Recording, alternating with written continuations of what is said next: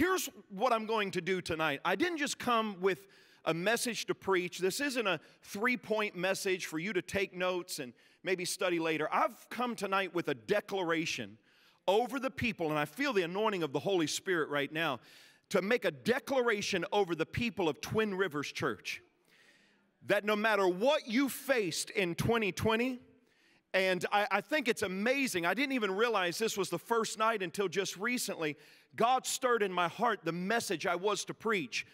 I want tonight to be your reset button. I don't care what happened in 2020, what you went through in 2020, what happened in our world in 2020. Tonight we're hitting that spiritual reset button. Just reach up and hit that spiritual reset button. And here's what I want you to shout. It's Genesis time. Say it again. It's Genesis time. See, that's the word that God put in my heart to speak over Twin Rivers Church. You are in a Genesis moment. And I don't think it's any accident that I was impressed to preach this message on the first night of this revival in the first month of this new year. Because I believe this is going to be a year of new beginnings. I believe it's going to be a year of new beginnings in the people's lives that are here.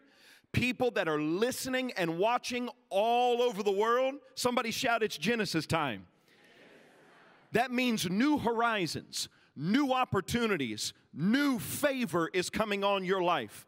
There's going to be some challenges in 2021, but I got a word for you. There's going to be a new anointing for those challenges that are coming on your life. It's a new day, and your God is doing a new thing, and you're a part of it. I believe it's a new time for people's hearts, people's minds. I'm speaking a Genesis time over your marriages and over your families. I'm speaking a Genesis time over your health and over your healing. I'm speaking a Genesis time over your homes. I'm speaking a Genesis time over Twin Rivers Church. I know this place has been here for a little while, but I believe what takes place this year is going to take this church into a whole new dimension and a whole new level of God's glory and anointing like this place has never seen before. I'm believing it's a Genesis time for your finances.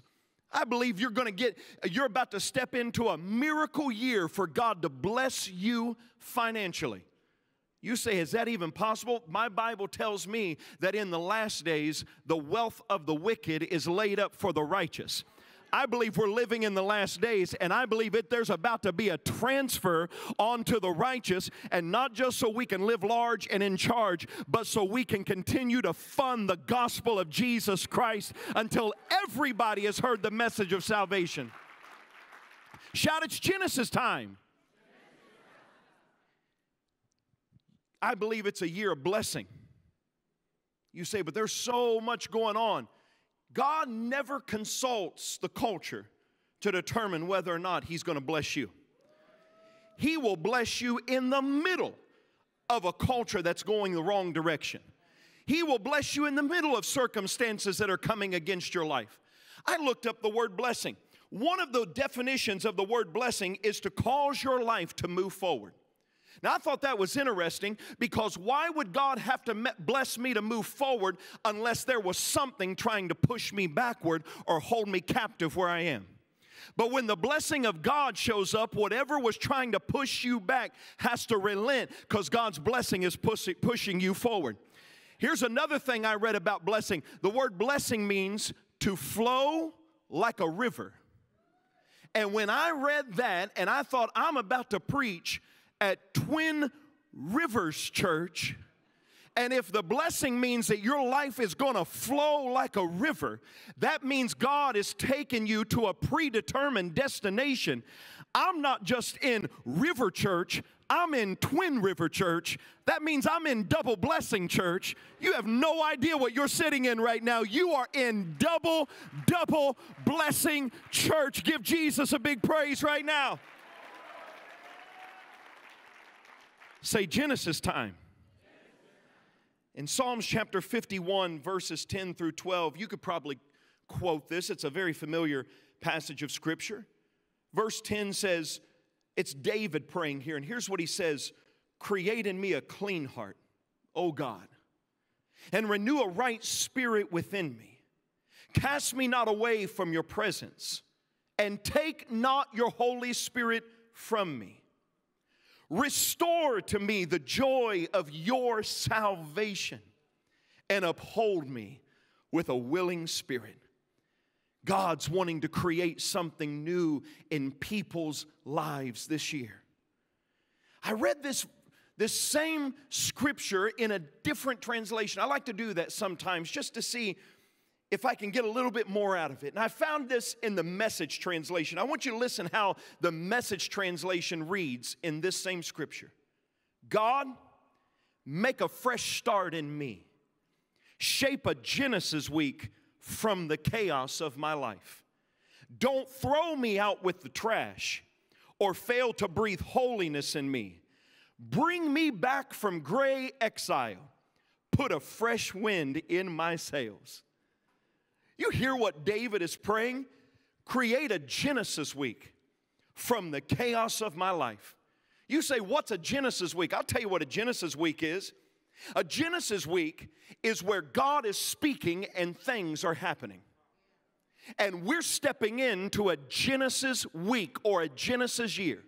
You're stepping into a Genesis moment where God's going to be speaking and things around you are going to start happening. In Genesis week, God said, let there be light, there's light. God said, let there be earth, let there be land, there's land. God said, let there be trees, there's trees. Whatever God says happens is happening. But when God is working in Genesis, in that first chapter, in that first week, He does it with order. Your God is a God of order. So wherever you see disorder, just know God has no part of that. Another word for disorder is chaos. The Bible says that the devil is the author of chaos and confusion, not your God. God is a God of order. Now, when He shows up in this first Genesis week, His order was purpose, word, creation. Now, we think it was word, creation, purpose, but that's not how your God works. God's order is purpose, word, creation. In other words, nothing is created that didn't first have a purpose. So I don't care what your mom and dad told you. If you are alive right now, there is no such thing as an accident. You would have never been created had God not first had a purpose for your life. Jeremiah said it like this: before you even formed me in my mother's womb, you called me by name and determined I would be a prophet to the nations. In other words, God established your purpose, then you came into existence. So if you are here tonight, if you are breathing, inhaling and exhaling, then there was a purpose for you being here at this moment, at this time, in this place. When God shows up in Genesis and He has the purpose, He says, I've got this purpose. I created this beautiful sky, but now I need something in the sky. So He had the purpose of flight, and He goes and He creates a bird.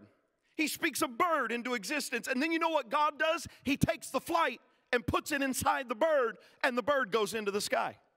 God said, I got this huge ocean. What am I going to do with it? I know I'm going to put swim in the ocean. But if I've got the purpose of swim, then I need something to put the swim in. So God speaks, and all these sea creatures come to being. And God takes the swim and puts it in the sea creatures. God did not create a whale and wonder, what am I going to have this whale do? The whole reason there's a whale was because God had a swim. The whole reason there's a bird is because God had fly. So God has purpose before He has creation.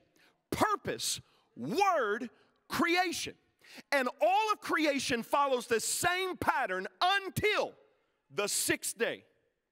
And once we come to the sixth day, God still starts with purpose. But this is where it's different. Where everything else was spoken into existence. When it came to us, God said, I'm going to have to get my hands dirty for this one. And he reaches down into the dust of the ground and he forms us. And after he forms man, then he speaks into man. Everything else he spoke into existence except us. He formed us and then spoke into us. Why? Because everything you see was created to exist, but you exist to create. And the way you exist to create is the same way God created everything that exists.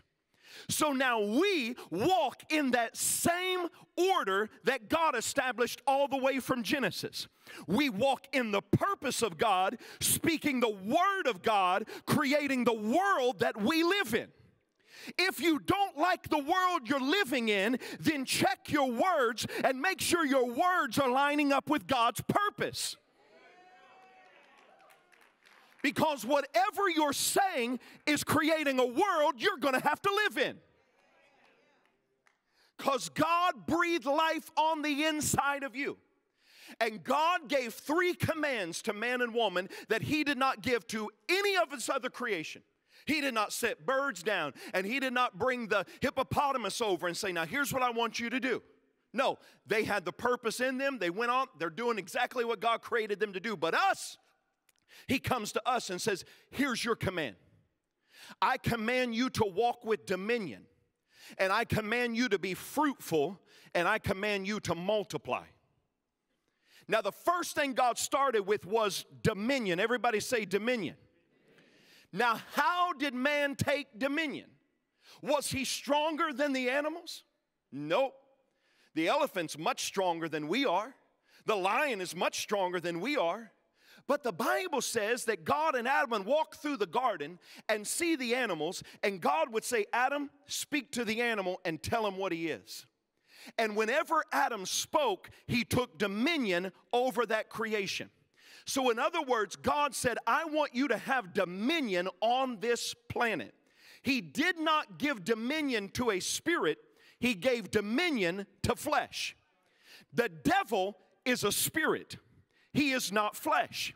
So every time during worship you clap your hands, you remind the devil God gave dominion to you and not to him. Satan has no authority on this earth because authority was given to flesh. Am I preaching anybody up in here today? My pastor taught it to me like this. There's a scripture in your Bible. Jesus said, all authority in heaven and earth is given unto me, but behold, I give this authority unto you. And you now have authority to trample over all the enemy's authority. You now have authority over all the authority of the enemy. That's what Jesus said. Now, this seems counterintuitive. We have authority over all the authority of the enemy, but Jesus, I thought you just said Satan doesn't have any authority. I went back and I read the translation of the 2 words authority. Now, the first one was interpreted correctly. We have authority. The second one is interpreted ability. And what this means is you have authority over all the ability of the enemy.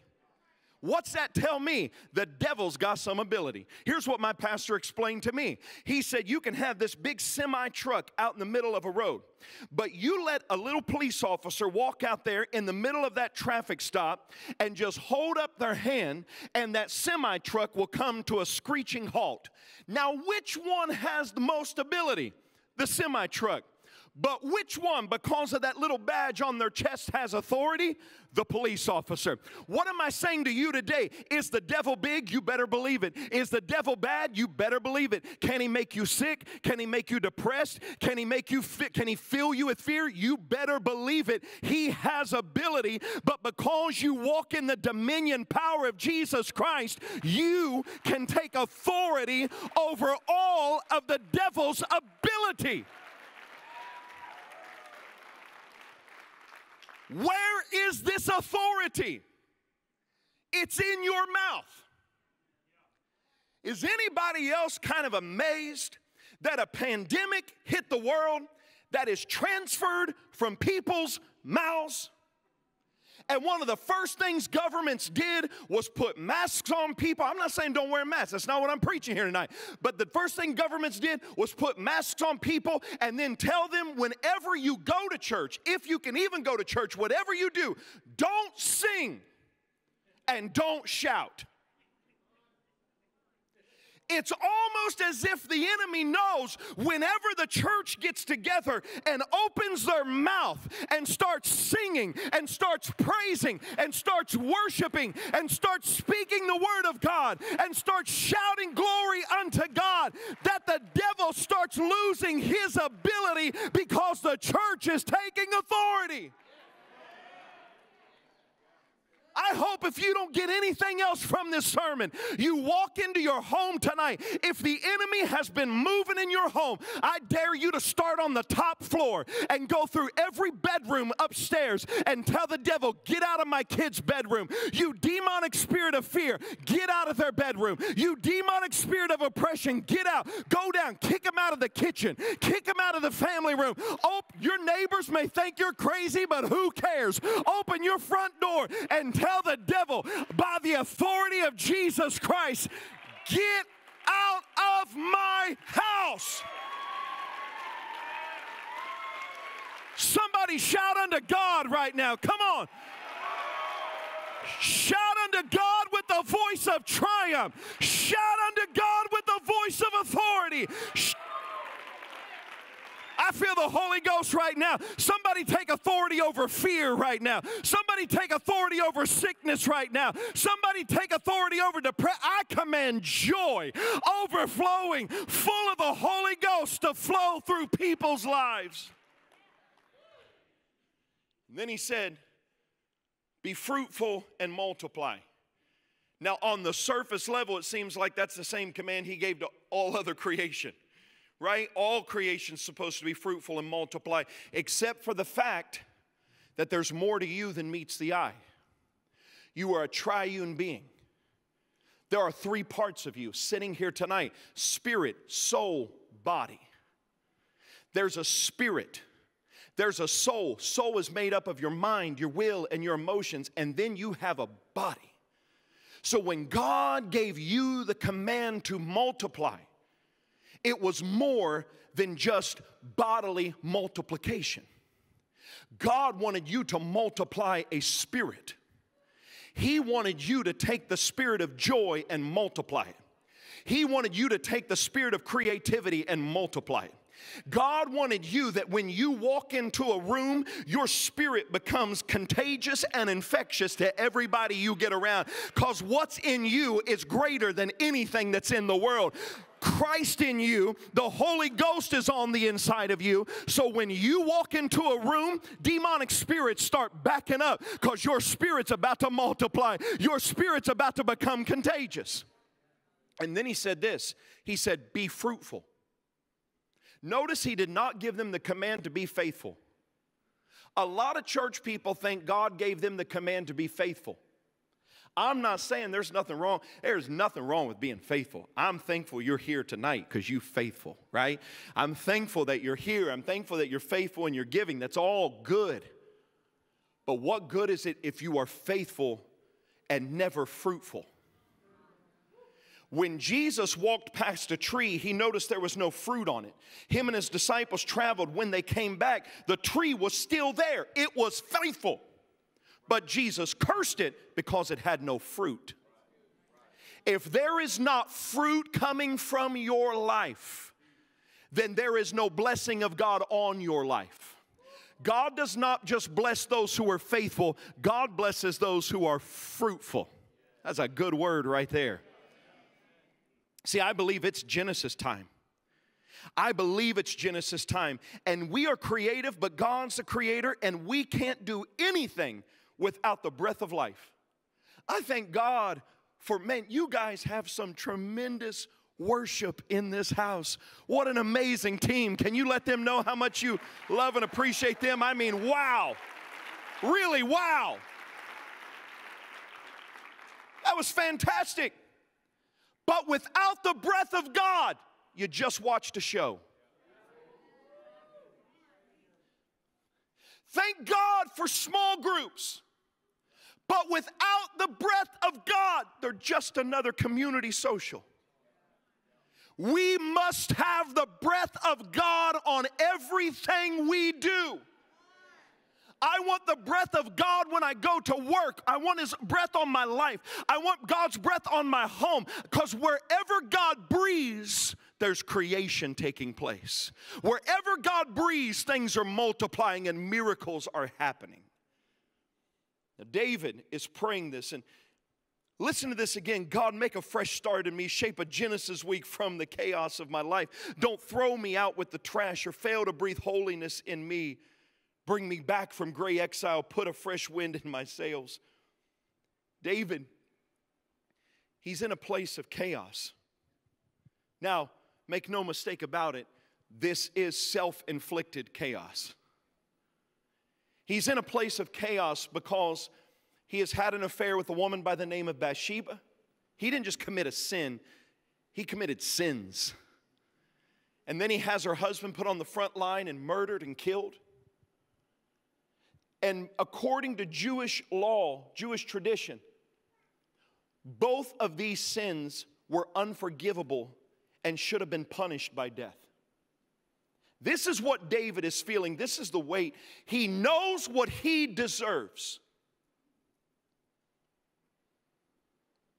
But he doesn't go to man to talk about it.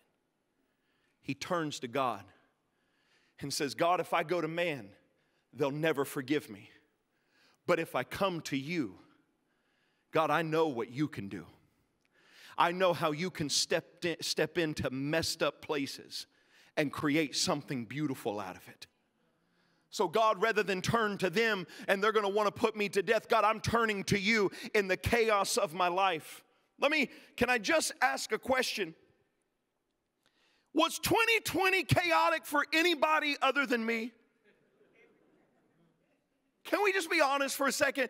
Does anybody else feel like 2020 was chaos? Now let's be honest. Some of you brought it on yourself. You did, just admit it, it's okay. Some of you stepped into chaos because of somebody else's bad decision. You didn't do anything to bring it, they brought it on you. I remember a season I went through, and let me tell you something about pastors. My God, do you know how incredible pastors are? I mean, do you really know how amazing pastors are? Especially through 2020, there wasn't one pastor that had ever pastored through a pandemic before. We were all figuring it out. And your pastor, no matter which decision they made, it was going to be wrong. Let's keep church open. That's the wrong decision. Let's shut church down. That's the wrong decision. Make everybody wear masks. You have no faith. We're not going to wear masks. You have no wisdom. And no matter what decision they made, it was going to be the wrong decision. Now, on top of that, add an election year. That one hit home right there. I felt a connection. And now everything a pastor preached from the Bible is political. I remember we went through a season last summer. Now here we'd been through this whole pandemic. We tried to figure it out the whole time. I mean, we're exhausted. It's at the end of summer. And somebody didn't like my message. So you know what they did? They did what the Bible says. They came to me and me alone. No. They went to Facebook and Facebook alone. And they put it all out there. And then you know what? It's just so interesting. Sometimes bad spirits are like magnets. And they attract the same thing to them. They just now out of nowhere, all these people are joining together to take down Pastor Eric on social media. Because he preached the Bible, but we know he had political motives behind it. And you would not believe some of the things that came out. Just awful things, horrific things. My staff paid a price. Our family paid a price. Our church paid a price. Nothing causes me to lose sleep. There's a verse in your Bible that says he gives his beloved rest. So I said, there's no point in both of us staying awake about it. If you don't sleep, I am. So I'll let you stay awake and deal with it, God. But on this one, I was losing sleep. I couldn't sleep. I couldn't rest. I couldn't eat. My life, felt like it was just swirling in chaos. Somebody posted something and it was just on the wrong day for me. You ever had one of those moments where you're just not all the way saved yet? You're almost, but you're just not all the way saved? And somebody posted something and it was a blatant lie. I mean, just a horrific, blatant lie. And I had all this proof. And I opened up my computer and I started typing. And I mean, I had a big old paragraph. I had all these case points and all. I mean, I had everything written out. And God spoke to me and said, "What are you doing?" And I said, "Well, I'm setting the record straight." And God spoke to me and said, "Shut up." Does he talk to you like that? He said, "Shut up." And I said, "But God, I've been through so much now. I've got to do something about this, God. They are lying, and I've got to set this record straight. This is not true." And he said, "Eric," he said, "if any part of them really doubted your relationship with me, they would have never posted that. Because they would have never picked a fight with somebody who didn't really have a relationship with me. The fact that you're in relationship with me, they know they can target you and you won't respond." I want to say that to somebody in this room tonight. Sometimes your enemy will target you because he knows you won't respond the way somebody unsaved would respond. God said, "Keep quiet, let me handle this." That was just a little bit of my chaos. What was your chaos? Lost job? Sickness? Fear? Not knowing which way this pandemic's going to go, not knowing how bad is it really? And can I tell you what I've learned about chaos and what I learned through that season? Chaos doesn't care about your job. Chaos doesn't care about your money. Chaos doesn't care about any of those things. Chaos comes for one thing: your heart. Because if it can get your heart, it's got your words. Your Bible says, out of the abundance of the heart, the mouth speaks. So chaos knows, if I can get your heart, I'll keep you in chaos the rest of your life. And not only you, you'll pass chaos down to your children and your children's children. And they'll have to put up with the same mess that you allowed. Chaos was coming after my heart. Chaos came after your heart. The root of chaos is the word abyss. The word abyss, think about abyss. It's just like falling, and there's no bottom to the hole you're falling in, but it also means out of order. And now I know why David was praying, "God, give me a Genesis week from the chaos of my life. My life is out of order. But God, if you'll step back in, purpose, word, creation's about to take place. I don't need anything else, God. I just need you to step into this moment with purpose, word, and there will be creation, and create a Genesis week." In other words, David was saying, "God, can we just start all over again? Can we just hit the reset button and start this thing all over afresh?" Because when God creates, He's speaking.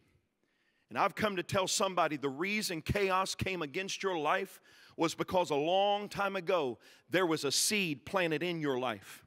And the enemy was watching the ground better than you were. And he knows the seed is about to become fruitful.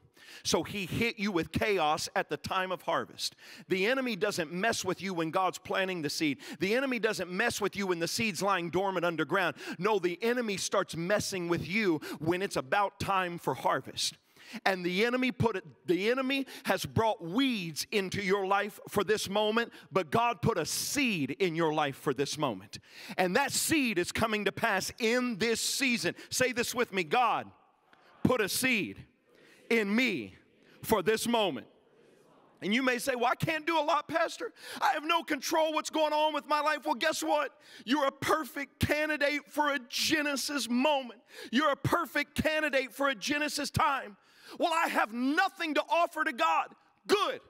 Jesus said it like this: with God, nothing is impossible. Now, I know how we read that. With God, nothing is impossible, but I read it a little bit differently one time. I read it like this: with God, nothing, that's impossible. In other words, you can't come to God with nothing and Him not do something. So if you feel like you got a nothing marriage, bring it to God. He'll do something with it. You feel like no future for your children, bring them to God. He'll do something with it. You feel like you've got a nothing dream or a nothing vision or a nothing purpose, bring it to God and He'll do something with it. Nothing that's impossible with your God. Pastor, I don't know. It's going to take somebody a lot smarter to bring me out of this. I read this one time. I thought this was interesting. The ark was built by an amateur. The Titanic was built by professionals.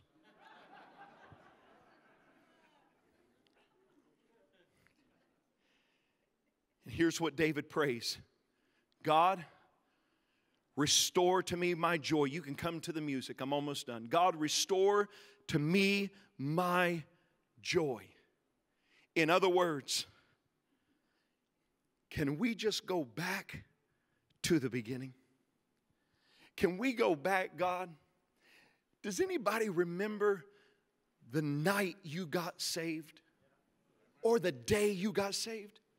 Do you remember how you just loved everybody? Even your enemies. I mean, you just loved everybody. You forgave everybody because you realized how much God had forgiven you of.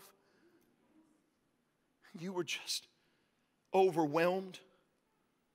What happens to believers, the longer we're in this thing, the more cynical we become, the more judgmental we become, the less forgiving we become, the less worshipful and thankful we become. So David prays, God, can we go back to the beginning? And can you give me that same joy I had when I first got saved? Here's what I've come to speak over TwinRivers.Church.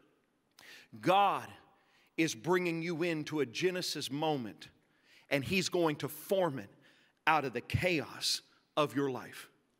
David said, when I don't know where to turn, I know who to turn to, because I've seen what He's done with moments like this. I've read, David had read Genesis. David had read he had read what God did in that first week. He had read it. He had read how the earth was formless and void and darkness was over the face of the deep. And then he read on the first day God, on the second day God, on the third day God, and on the fourth day God, and on the fifth day God, and on the sixth day God. He had read everything God did. So he runs back to God and he said, God, I know you did it back then. Can you do it again? But this time I don't need it on a global scale. Just do it on the inside of me. Can you create a Genesis week from the chaos of my life, Lord? Give me that joy back that I once felt. Give me that power and that purpose I used to feel, God. Restore unto me the joy of your salvation. And I don't know if David thought about this or not, because notice what he said. He said, don't take your spirit from me. Why did he say that? He was thinking back to Genesis. The earth was formless and without void and without form, and darkness was over the face of the deep. But the Spirit of the Lord was hovering over the face of the water. What I love about that is that in the middle of the chaos, the Holy Ghost was waiting and watching. And one word from the Father, and the Holy Ghost went into action. And the Holy Ghost went into action. And whenever the Holy Ghost goes into action, there's joy, there's peace, there's love, there's forgiveness, there's purpose, there's power, there's supernatural miracle working power, there's dominion, there's creative power. Whenever the Holy Ghost starts to move, all these miracles, signs, and wonders start showing up at the same time. And what I've come to say to somebody tonight is, regardless of the chaos you felt like your life is in, the Holy Ghost is hovering in this place right now. And He's just waiting on somebody to look up and say, God, will you do it again? Will you do it again? Can you stand to your feet with me all over this room? And I don't know who I'm preaching to, but if that's you, I dare you to lift your hands and say, God, I know you've done it before, but can you do it again tonight? Can you give us a Genesis week in our marriage, a Genesis week in our family? God, can you give me a Genesis week in my health? Can you give me a Genesis week, God, in my finances? We need a financial miracle, God. Create a Genesis week from the chaos of my life. Come on. Right now, I want you to ask Him, do it again, because I believe the Holy Ghost is hovering in this place, just waiting on that person to invite him to spring into action. It's Genesis time. It's Genesis time. It's Genesis time. Come on, ask Him. It's Genesis time. If 2020 was chaos, God can begin to go into motion and form something out of all of that chaos. It's Genesis time. You all can begin to sing, and we're just going to worship. And I want you to let the Holy Ghost, wherever the chaos is, invite Him into that chaos and say, give me a Genesis week in this moment, right now. Hey, what's up, guys? We hope that this message you just heard blessed you. To always get our newest messages and to stay up to date, be sure to subscribe to our YouTube channel and click that bell icon to be notified every time we upload. Now, while you're here, go ahead and check out our page and some other messages we've got, and we'll see you next time.